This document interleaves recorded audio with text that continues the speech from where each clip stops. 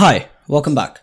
In the last video we installed Express, we brought it in, we started using it for our routes to make it easier to have post and get routes without adding extra code, and to add a /API/prefix to our API based URL. In this video we're going to start to work on authentication and on signing up users in particular, so let's do that. Before we start writing any code, let's go to our project dashboard.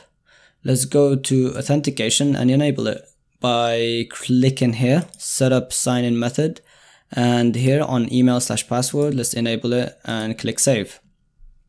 Let's go to our project settings and let's go here, your apps, and let's grab this config object.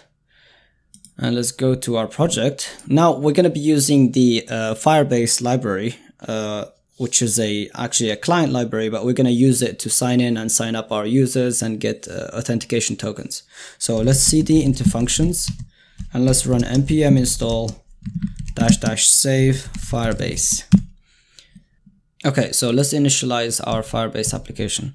Let's import it. So const Firebase equals require Firebase, and let's do Firebase dot initialize app, and we need to pass it that config object. Let's do here const, and let's paste in our config, actually not var, const, and let's take this config and pass it to as the argument to initialize app, so that Firebase knows which app we're talking about. Let's actually make this express line express into one line by doing require express and calling it on the same line. I think it just looks neater like this, and let's put it up here. Let's create our sign up route. Let's delete this comment, replace it with another comment saying sign up route, and this would be a post route, so app.post, and it would be /signup, and it's going to have a handler, so request response as the arguments.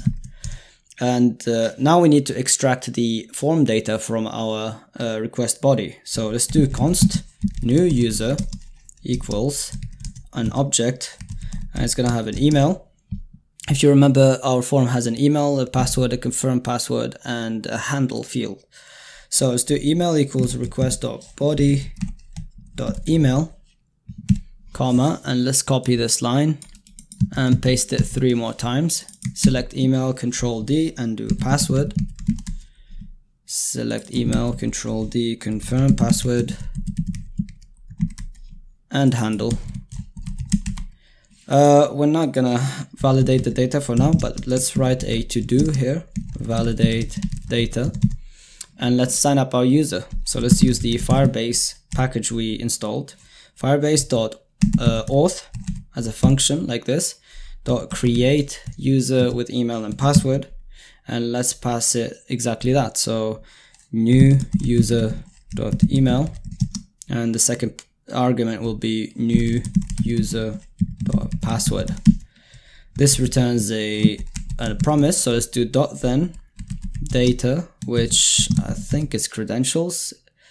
It's user credentials. So let's do, if we are here, that means we've successfully registered. So let's return a response dot status of actually 201, which means resource created.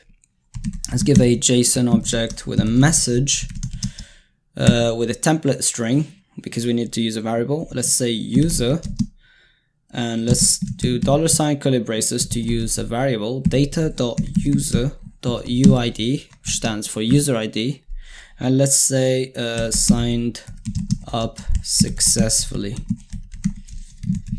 And of course let's catch any potential errors, and let's console.error the error, and let's return res.status of 500 server error, and it's gonna have a JSON with an error. Let's pass the error code.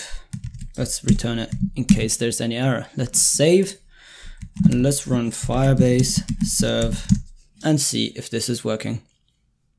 Let's copy this endpoint. Let's go to Postman. Actually, I already have it. So let's do /signup instead of screams. And it's going to be a post request. It's going to have a body of type application JSON. So we're going to have an email. Let's say this is user@email.com. We're going to have a password of 123456. Oops, we're going to have a confirm password, which does nothing right now, but it will later.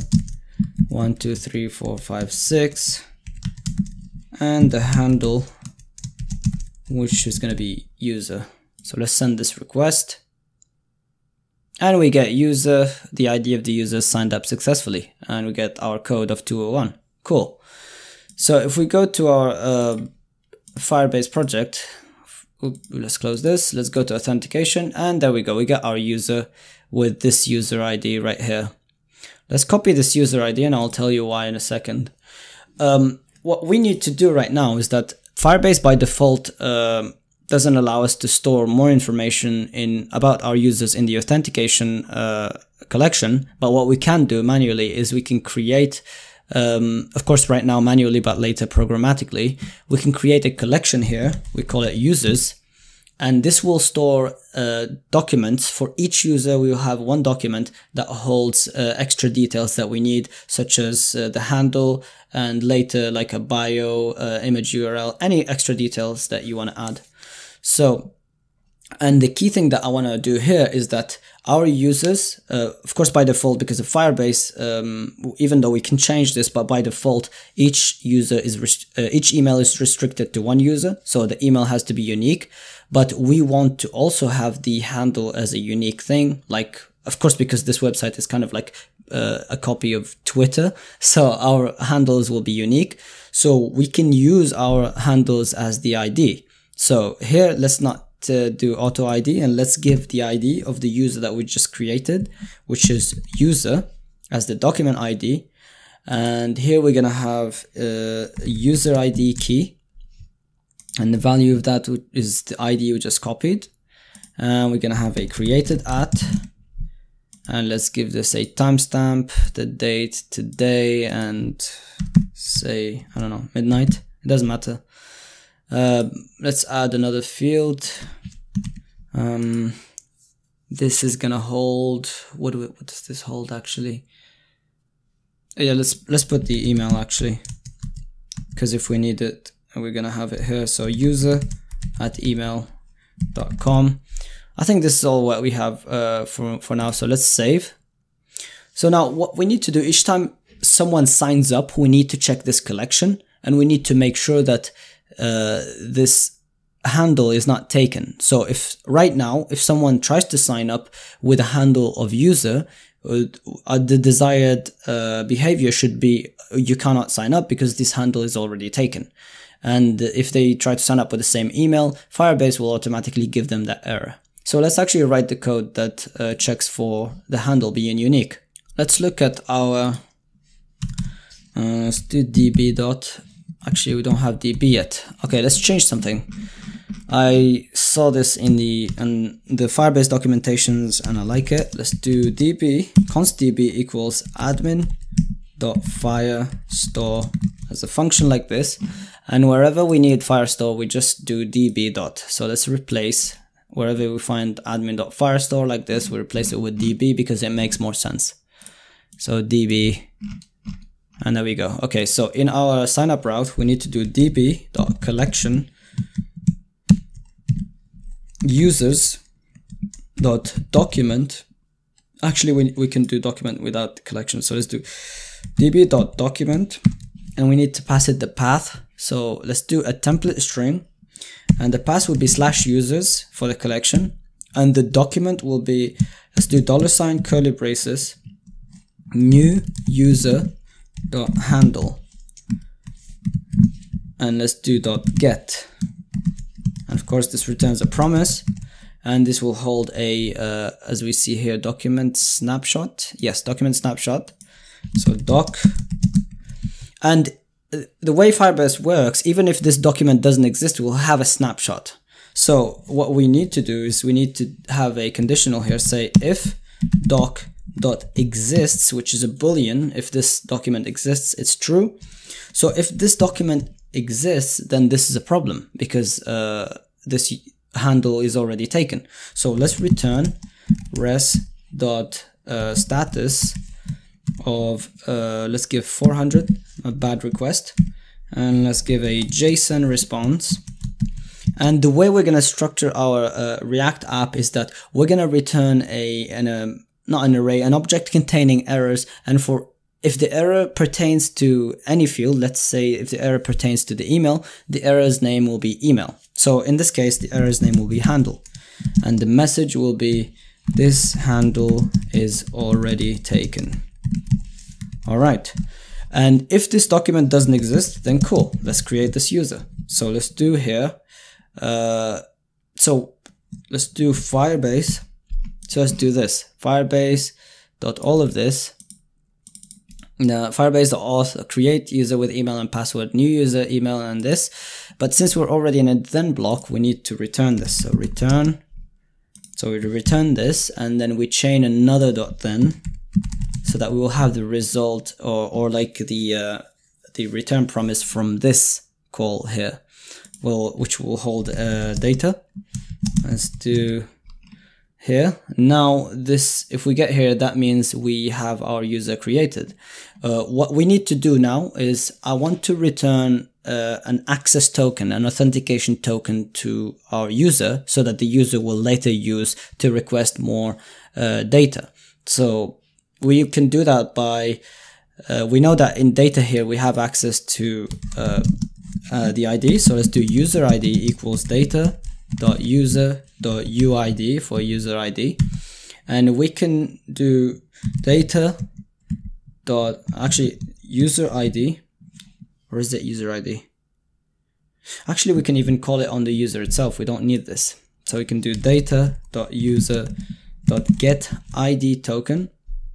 Right now, it's not recognizing the type for some reason, but this should work.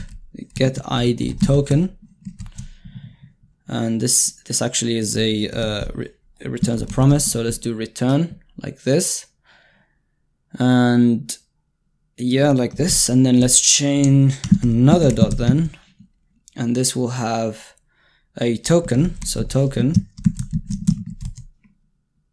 Don't know why the types are not being being displayed properly, but let's just go with it. Let's return the token. So let's return the response.json. Let's give the status again of 201.json token. We can just say token like this because the name of the property and the name of the value are the same. So token like this should have the value of our token. Okay, let's delete this code here, and let's do a .catch error in case any error happens. Console.error, the error, and let's return it as a response. Res.status 500 JSON with an error.code. Cool. Okay, let's not put them side by side. Let's run the same. Let's actually register a new user. So let's say new at email, the same password, and the handle is new. This should return us a token, and it does. So we have an access token right now, and this we will use to use whenever we need to access a route that is protected. Okay, let's try to actually register a user that already exists. So let's send the same request. So send, we should get, and there we go, we get an internal server error, email already exists. Okay, so this shouldn't be happening. We shouldn't get, actually no, this should be happening because it's the error from here. So let's handle it here. We don't want to return it like this. We want to check if the code of the error is this code exactly here. That means it's not a server error, it's just actually, it is a client error technically. So what we need to do here, we can do if error.code, not code, equals this string auth, email already in use. We need to return, yeah, I think, yeah, 400. Let's give a res.status 400.json, and the error pertains to email, so it's the email, and we say email is already in use. And if it's anything else, so else, return this. And do we handle any other errors? I think we don't. Okay, so let's go to Postman again. Let's send this request. Cool, email is already in use. Now, we haven't yet created a field for this. We need to create not a field, a document for our user whenever they register. So let's do that. So right here, before we get the token, do we do it before we get the token? Actually, we don't return this token here. So let's store it in a variable. Let's do here, let token, initialize token here. And then here we have, let's do token equals token. And here, instead of returning a response, let's do const user credentials equals, and let's create our user document. So this will have a handle of new user.handle, and we will have the email of new user.email, and we will have a created at, which will be new date to ISO. Why do I always type the N after ISO? Okay, to ISO string, make sure you didn't misspell anything. And we need the user ID here. User ID, oh, actually, how do we access the user ID? Oh, we need to put the user ID as well in a variable so that we can access it. So let's declare the user ID here. And we have access to it here. So let's do user ID equals data.user.uid. And then we use it here. Oops, not this. User ID. Or we can just do this because it's the same name. Okay, here we need to persist these credentials into a document in our collection, in our users collection. So we need to do db.document, and this will be in the users collection. Don't forget, by the way, template literal string. So /user/ and we'll give it the handle as the document ID. So this will be new user.handle, and we need to do .set, which creates the document, unlike get. So let's pass this user credentials. Oh, this returns a promise. I keep forgetting, so let's return it. And then let's do yet again another then. I promise you, I'm pretty sure this is the last then. What do we get? We get some data here. What type of data? Oh, it's a write result. This is actually useless. So let's just not even use it. Okay, return res.json. Res.status. Let's give the status. I can just return 200, but I just like to return 201 once something is created. So status 201 JSON, and we need the token. So token, yeah, this will work because it's the same name. Yeah, the same name, the property. And let's save. Let's actually let me delete this. Let's delete the entire document, the entire collection, and let's delete these two users because I don't want to keep coming up with new emails. Okay, let's test this out. Make sure we saved. We did, or I did. Make sure you saved as well. Let's do, this is user again. User has to be the first one. Okay, send. Let's cross our fingers. and hope for a token. And we get 201, but an empty object. Interesting. Let's go here, refresh, we get our user, we go to the database. A user's collection has been created, cool, and the ID is user. And we have the details here, everything is fine, but why don't we get the token back? Okay, so the problem was variable naming ambiguity.